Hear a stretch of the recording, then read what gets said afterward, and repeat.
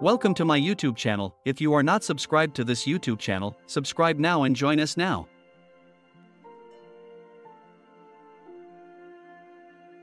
Dalada Palace, also known as Sri Dalada Palace, is a Buddhist temple located in Kandy, Sri Lanka. It is one of the most sacred shrines for Buddhists around the world. The Buddhist tooth relic, which is believed to be the left tooth of Gautama Buddha, is enshrined in this temple. The Dalada Palace is located within the royal palace complex of the old Kandy Kingdom, the last capital of Sri Lanka before it came under British colonial rule in the 19th century. The temple is a UNESCO World Heritage Site and is considered a major tourist attraction in Sri Lanka. The tooth relic is encased in a golden casket, which is enshrined in multiple stupa-like structures called dagabs. The inner chamber of the temple is decorated with intricate carvings, statues and paintings depicting scenes from Buddhist legends and history.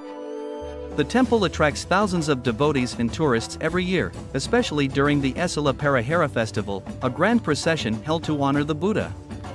During the procession, the casket is paraded through the streets of Kandy on the back of a decorated elephant accompanied by traditional dancers, drummers, and flag bearers.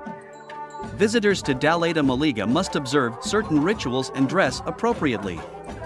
It is customary to remove shoes and hats before entering the temple, and modest clothing is expected to show respect for the shrine. The Temple of the Tooth holds great religious and cultural significance for Buddhists in Sri Lanka and beyond. It is an important symbol of Buddhism and remains a pilgrimage and pilgrimage center for followers of the faith.